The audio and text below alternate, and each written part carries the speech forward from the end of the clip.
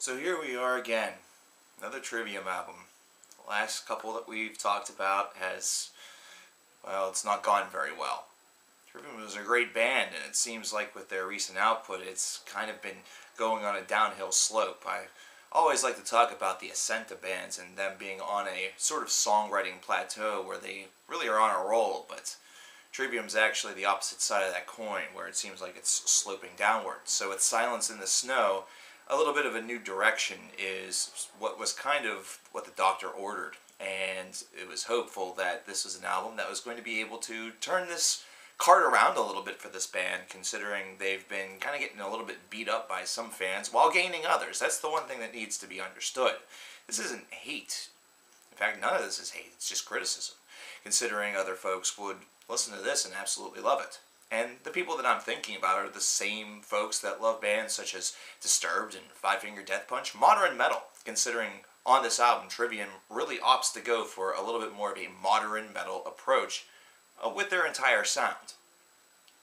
Now, what exactly do I mean by that? There's a bit of groove that's really a very calculated risk that they used on this album, and it's something that they've always possessed with their semi-thrash, semi-groove sound that they had going on as far back as some of their early albums. And this is something where Silence in the Snow, the track itself, track 2 on this disc after an introduction, was one that showcased some hope to a lot of individuals that this new sound to the band had a lot of great potential to it, because the clean vocals, and this is an album full of cleans, were pretty well put, and it's something where those who complain about this change of direction need to understand that they listen to songs that are just like this by other bands, maybe ones that are in the Swedish scene or anything aside from that, and find it to be completely and totally okay. So it's sort of one of those put your foot in the mouth, what's good for one should be good for both moments. And as you continue with this release, you start to realize what Trivium on this disc is kind of all about. They're all about clean, very melodic verses that have, a little bit more oomph behind their choruses. The soaring vocals showcase themselves a little bit more there, and that's where you start to draw some of the comparisons to some of the modern metal vocalists. There's some sounds that definitely feel like there is a bit of a comparison to maybe a David Draymond in some respects.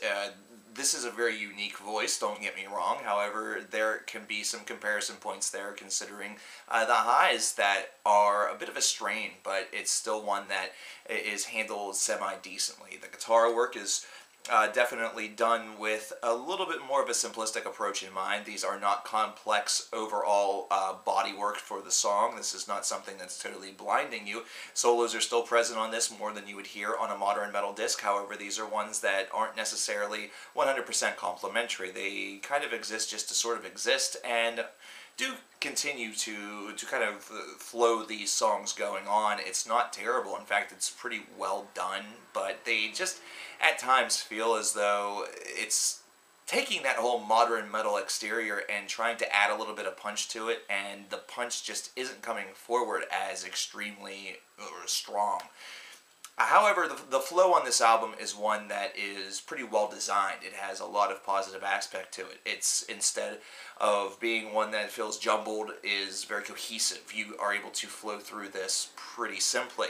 I have to really praise also the song Until the World Goes Cold. Even though this modern approach might not necessarily apply to everybody, this is a great track, considering it does what Trivium is able to do fairly well when given the opportunity, and whenever they expand something out and give it a little bit more of a writing scale, they have a terrific opportunity to really showcase all the tools in their toolkit. And I think with this one, they really mastered the idea of going a little bit above and beyond. I think one of the reasons why a lot of the groove albums that many people speak about, namely from bands such as Pantera or maybe even Lamb of God, why they get so much love is because they have variety interwoven and intermixed amid all of the big riffs and the attitude.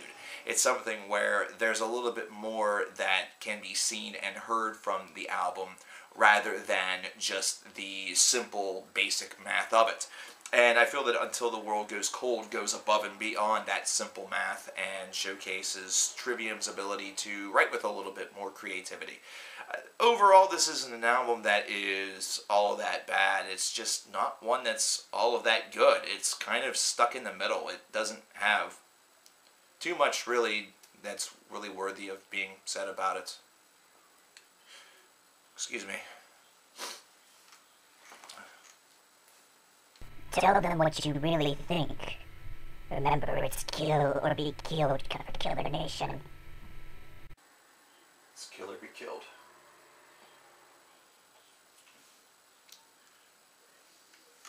Let me be real with you. This album was straight up boring from head to toe.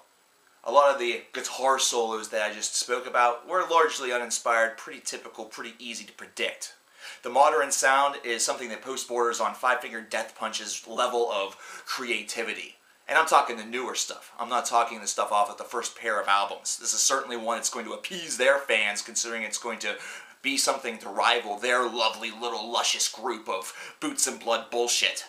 This is an album that honestly could have done so many things for Trivium. It could have caused them to elevate back up, but once again, it's going to transform me into the bad guy once again, and it's a role that I embrace rather nicely, considering this is just another example that this group has somehow along the way forgotten how to write a really solid metal song. It's instead one that is just littered with kind of typical crap, garbage. This doesn't even really feel like Trivium is a top-tier band anymore. It's instead one that's sort of lingering in the gallows, down in the basement, down in the bin of heavy metal, and people still eat it up because it does have that nice clean texture to it. It does have that nice invite me in, sit me down, let's have dinner together allure to it. But then you just get a basic bare bones bland dinner. It's almost as though the band went to McDonald's in order to give you some food and you just eat it and consume it. This is a great metaphor for modern day America, where something this simple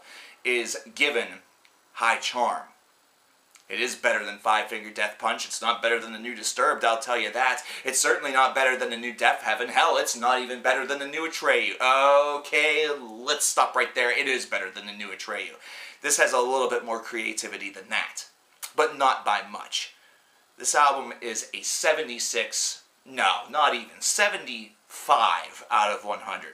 Just enough riffs to get it by, but aside from that, it's got the songwriting talent of a junior high schooler. It's not something that has that much to offer.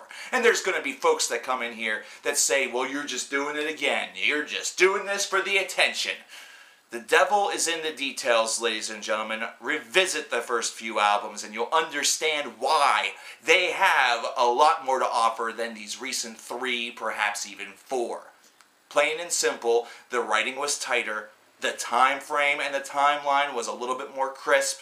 And really, if we revisit those these days, are they going to be all that good, or is it just because that was something a little different for the time? Is that all the more that it was? Is that all the more that captivated us was the fact that it was something that was aside from the other bullshit that was happening in the music scene at that moment? Because if that's the case, that's a pretty stupid-ass reason, but it is a way to really establish a fan base. It's really a good reason why Trivium and another band such as Bullet for My Valentine are at the place that they are. Both of those bands are at a crossroads. Bullet for My Valentine did a little bit to try to get themselves out of their funk. Trivium is still locked in it. Kill or be killed. Kill.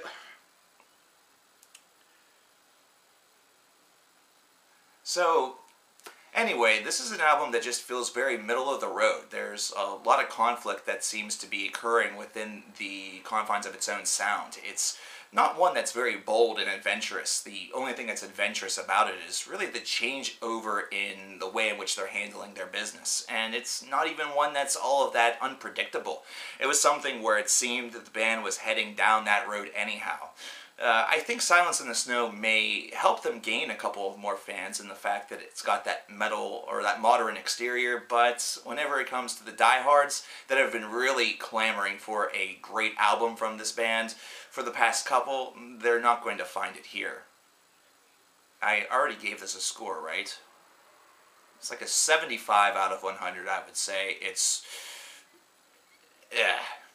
just kind of there. It's just kind of existing. And it's kind of disappointing considering I was hoping that this was going to be the turnaround album. I feel like I just experienced some sort of deja vu. Anyway, I want to know what you guys think about this album. Leave me a comment in the comments below, and let me know what you think about this band, what you think about their direction over these past couple of years, and what you think about Silence in the Snow, obviously. I'm coverkillernation, and that was really strange. It was really weird. I have a bit of a headache. I'll talk to you guys later. I'm